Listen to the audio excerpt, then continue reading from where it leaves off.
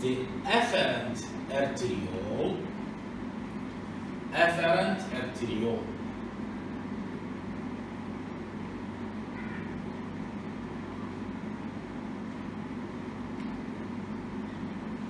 Afferent arteriole means the arteriole that enters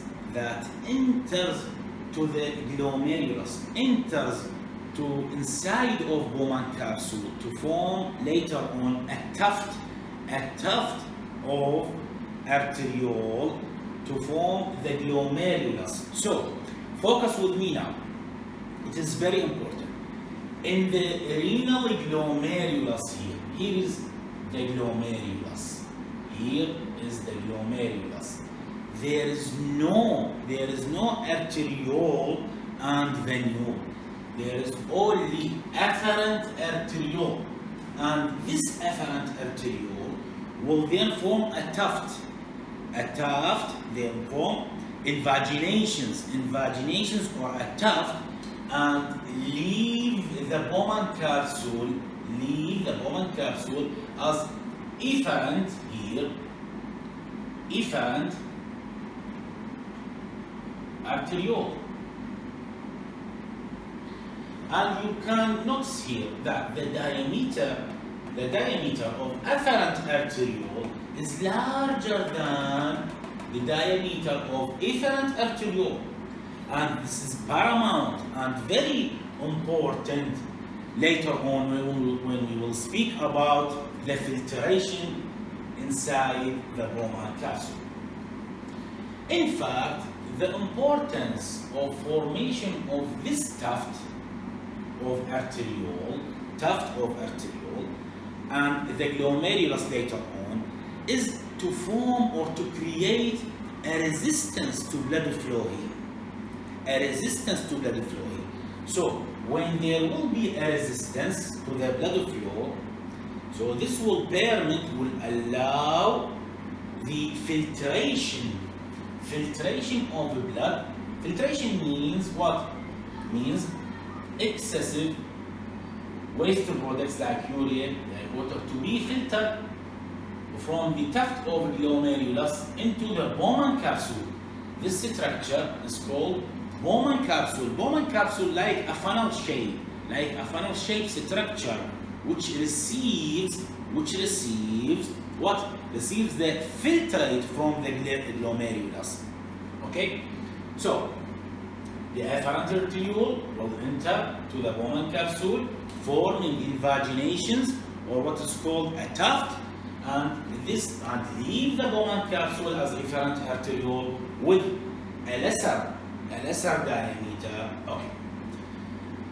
The second structure we can see here that, and before we speak about the later on structures, let's suppose that here is the glomerulus, and here is the Bowman capsule. Now this structure is called,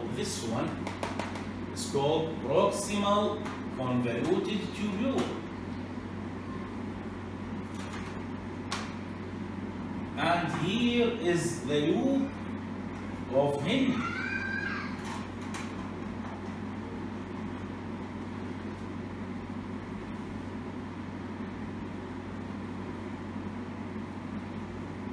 And this part is called distal convoluted tubule, while this part is called collecting duct.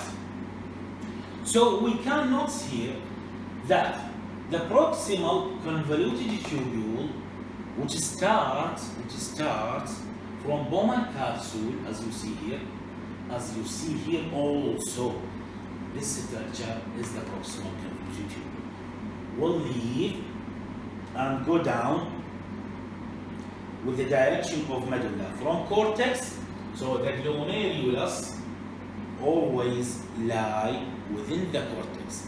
Histologically, you can note and differentiate between the cortex and medulla of the kidney by a very paramount or important note, which is the glomeruli or the one or singular form is the glomerulus, cannot be seen within the medulla.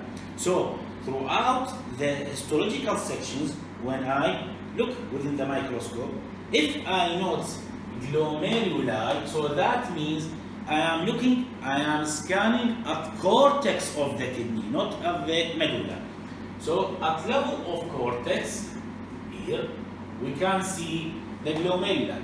So from Bowman capsule, proximal convoluted tubule will leave and forming loop of Henle. Loop of Henle usually lies within the medulla. And by this way, we have two types of nephron. The first type, the cortical nephron. That means when the nephron here usually lies at the outermost layer of the cortex, near the capsule, in other words. While the other type of nephrons is the juxtamedullary. Juxta means near to, close to. The juxtamedullary nephrons, that means these nephrons lies usually near the medulla region. But we have to recall that the glomerulus and Bowman capsule, in other words, the renal corpuscle, usually must lie within the cortex, but near the border of what? Of medulla. And in this case, the medullary or juxtamedullary nephrons characterized by long course must be cut by the loop of Henle within what? Within the medulla region. So after that, and I hope that is clear for you, my dear,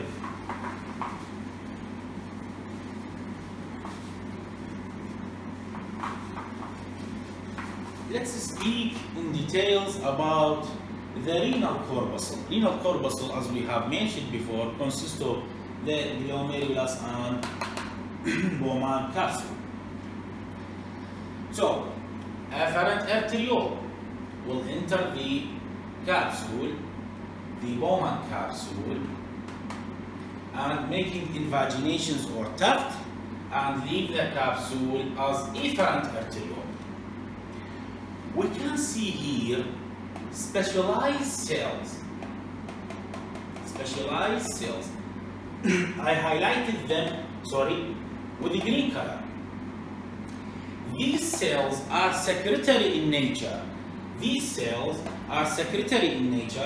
And they are called granular cells. These cells lies adjacent to what? To distal tubule. Focus with me here. This is the proximal tubule, convoluted tubule. When passing down and back to the cortex, it will be at level or adjacent to afferent and efferent arterioles. And here is the transverse microscopic section which elicits the distal convoluted tubule. So between the distal convoluted tubule and the glomerulus, we can see specific or specialized cells. They are appearing in green colors here, and contain vesicles, as you see. They are secretory cells. What do they secrete? They secrete renin, and we will speak later on about renin and angiotensin system. So, the granular cell, other structure of the distal tubule itself,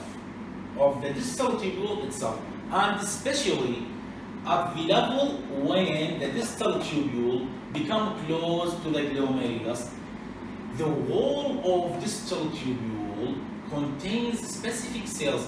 I highlighted them here with red color. These cells are called macula densa.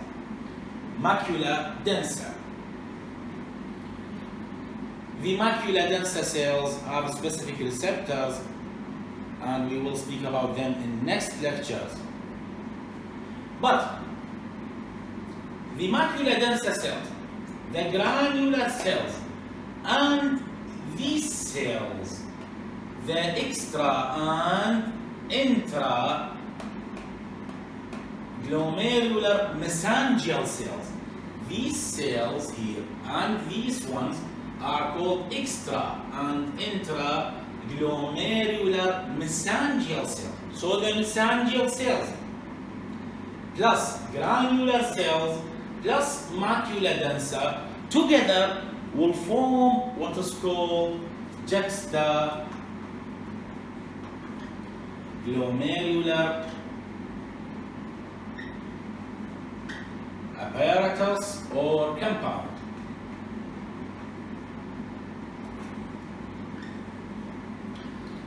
This system or this compound, which consists of the macula densa, the granular cell, and the extra and intraglomerular mesangial cells, has a very important function by releasing or secreting the renal and then activation of angiotensin. We will speak about that in next lecture. So my dear, for this point we will finish our lecture about the kidney as an introduction for the anatomical and histological structure of the kidney. Thank you so much, and I hope I will see you with the best conditions. Thank you.